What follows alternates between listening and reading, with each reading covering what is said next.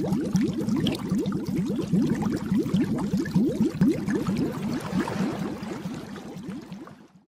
guys.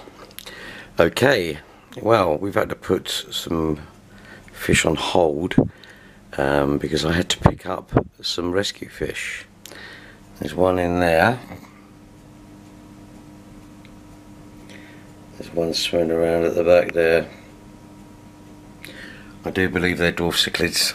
I'm not sure what they are. The conditions they were in were terrible.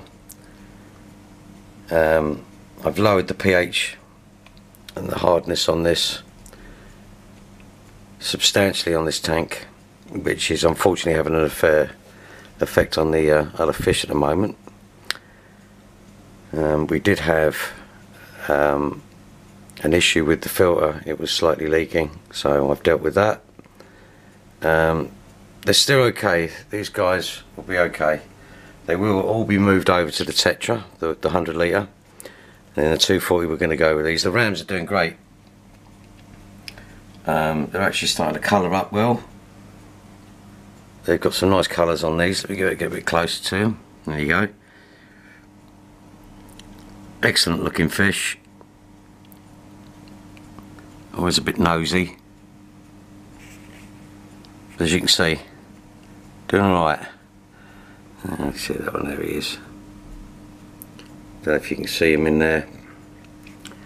So what I've done is, as per a suggestion, I've actually put some more leaves in here to lower it a bit more.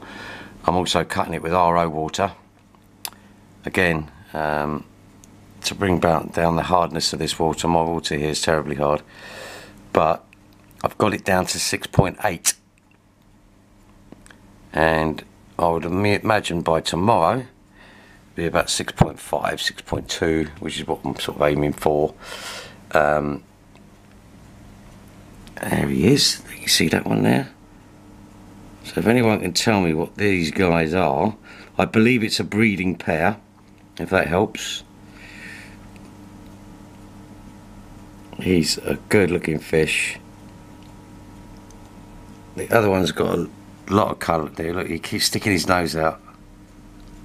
I'm going to try and get some more footage. I'm hoping he comes out when we feed, and I'll get a better picture of him, get some more footage of that.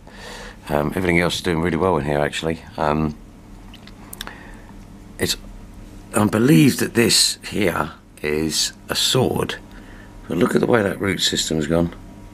It's gone underneath the cave there, which is quite cool.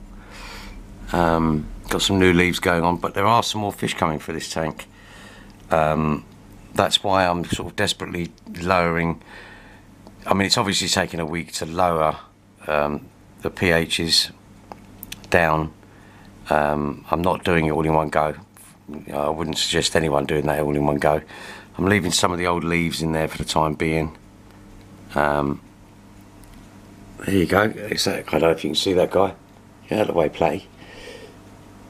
Very cool looking fish. Now there's two of them.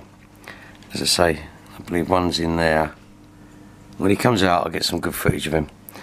Obviously they're a bit timid in there at the moment. It took me quite a while to acclimate them to this tank, and that's, you know what I'm like. I leave nature to its own and I clean it. This will have a full clean tomorrow again. I do leave the debris, as you know. Gives them something to think about. This is all debris from the peat balls that I use as well. See, they don't seem too bothered by it. I'll say that though, he's got some lovely colours on him. So that's the one. There's one of them. So that's your update for today on this one. I will be, if I can get some better footage, I will put that up as well. Just because, you know, it doesn't do it justice in this, but they are doing really well, these fish.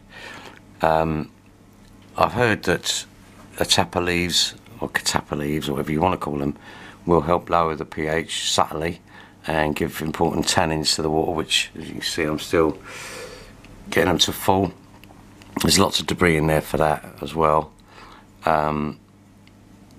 So I've asked the people not to send out the fish just yet until I didn't realise I was going to end up with rescue fish, so that was quite a new one. But they do need a delicate balance on these, so I am cutting the water with RO. Okay guys, if I get any more footage I will post it, because that is a good looking fish in there. Typical, hide away from the camera. But you have a good one, take care guys.